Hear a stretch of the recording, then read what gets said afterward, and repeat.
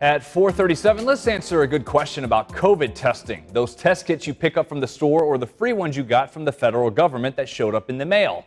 You may be like me, have a few just sitting at home in the cabinet. How long are they truly good for? And will they still work for you this fall and winter? This is one of several messages we've gotten about just that. We have the free antigen rapid tests at-home testing kits. I've noticed expiration dates on the back of each box. Can they still be used after that date? And if so, for how many months are they good for? Would hate to toss them if they still can be used.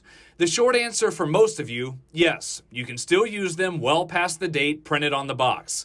Here's why. You're likely to see two dates on the box. The first, when the kit was assembled. The second, that's the original expiration date, which is kind of a moving target. The FDA put out a full FAQ to explain this. Typically, federal health officials authorize an at-home COVID test kit shelf life of about 4 to 6 months from the time the test was made. But once the test manufacturer has more stability testing results, such as 12 to 18 months, the company can ask the FDA to authorize a longer shelf life. And that's happened for a lot of these.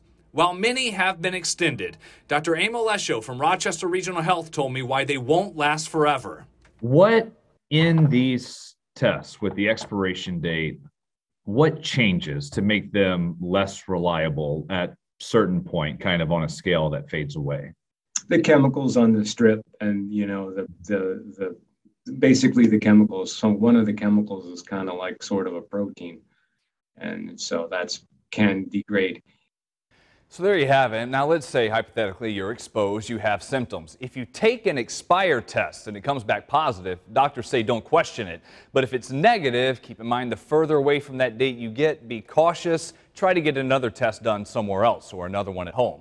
You can always get online anytime to see if your brand of test kit has a new extended expiration date. I've got a link to that in this story going up on our homepage today. If you've got some good questions, we'll get answers. It's Good Question at WHEC.com.